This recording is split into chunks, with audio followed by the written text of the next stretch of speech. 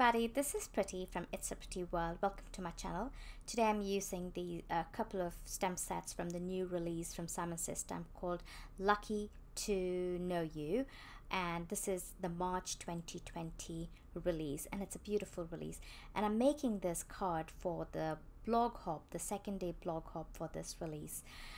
So I'm starting off with a hot press watercolor paper, and the only reason I chose this paper is because it's a smoother paper compared to other watercolor papers, and that's the only reason, and definitely nothing else. You can always use any other watercolor paper that you would have in your stash.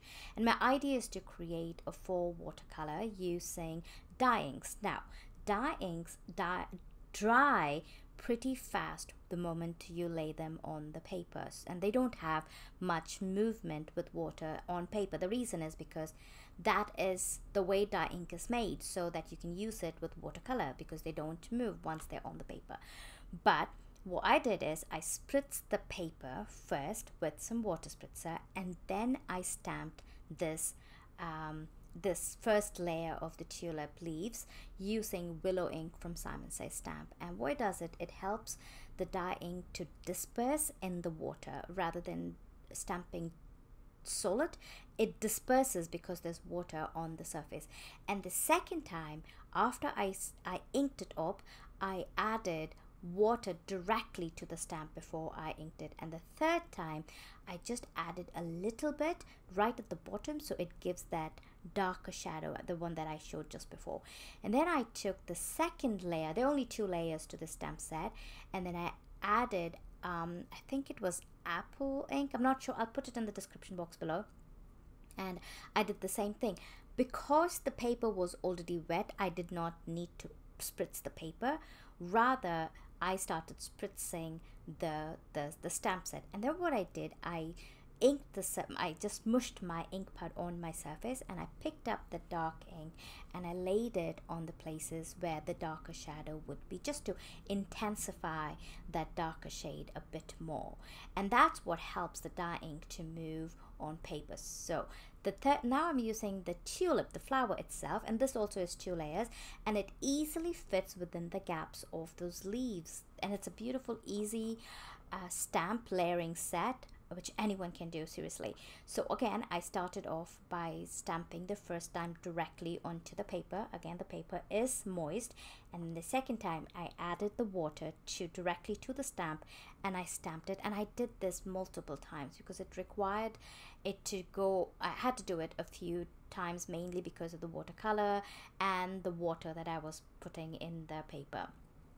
And then this is the layer image, the shadow image for that tulip, and this I used HOLLYHOCK ink from SimonSaysStamp, and it's a darker pink shade. And I did the same thing, I just kept layering them one after the other, first directly and then second and third time spritzing it with water.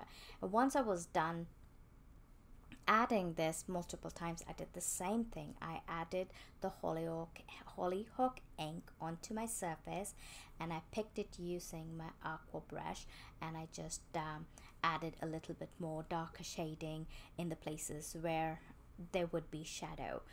And you have to do multiple times, and it doesn't look good the first time. You have to stay at it, and you have to continue to keep stamping it a few times, but it works beautifully, and the ink does disperse. Not a whole lot like how watercolor soluble ink would do, but it does disperse because of the moisture in the paper that we laid before, and that does give a kind of a faux watercolor effect. And now I'm just drying.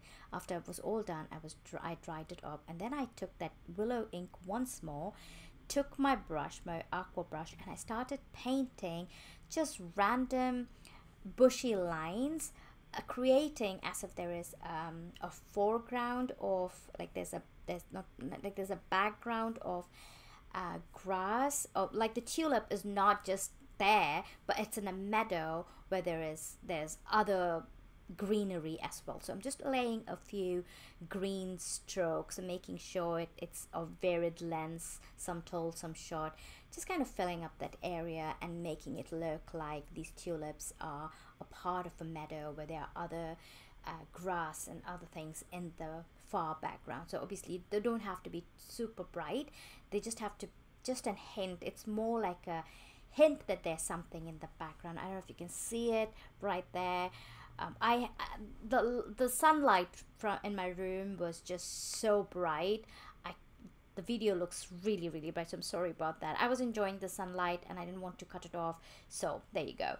Anyways, so then what I did, I took this gold pink paint pan. This is from Gansai Tambi kit, and I just diluted that gold and I added that gold to wherever the shadow of the tulip is, and not a whole lot. And the gold itself, I kind of I don't know how to say it, I painted it, not like you can see gold lines, but it's kind of, that gold kind of gave a little bit of a yellow tint with sparkle to the tulips. And I did that to the tulips wherever the shadows were, as well as for the grass, and it just added so much more life to these tulips. I just love the way this turned out. I'm honestly, the camera does not do justice to how beautiful the shine looked, but it is there, trust me, it's really beautiful. So I continued adding that gold ink, again only in the places where there were shadows, which we laid with the darker color. And I'm just going to tilt it in the light a bit closer to the camera so you can see. I'm not sure if you can see much, but there you go. So there's a little bit of shine. I'm sorry that my room was so bright, seriously, but again, I love the feeling of spring in the air, so I was just enjoying the sunlight. And then I dipped my pen back in the pan, and then I just kind of wick the water, like the paint, all over the surface, just where the flowers were.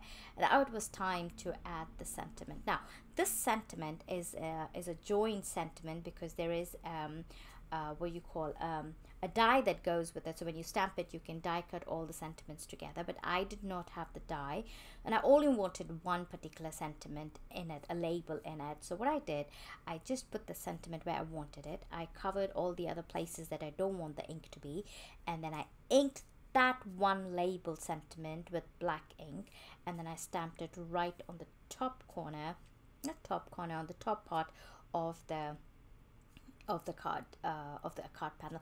Basically this card is a one layer, and then I got some ink in there, and all I did is I just took a sand eraser and I erased that off, and it came off easily. Actually, I was super surprised how beautifully it came off, and it wasn't even visible in the end, and you'll see that in the picture. And then I took a top folding craft cardstock, and I laid this without giving any like a border around it. I just laid it directly onto the front panel, and it was time to add a few gemstones. You could have, I could have easily not put any gemstones to this card, but I just wanted a little bit of like a layer on, or texture on this card, because it was a one layer card. I really wanted something more to pop off the surface of the card panel. Then I added this all over, like I just kind of scattered them in different places, and that completed the card. And here's the final look of the card. I hope you enjoyed this video. Give me a thumbs up if you liked it, subscribe to my channel, and I will see you next time. Bye bye.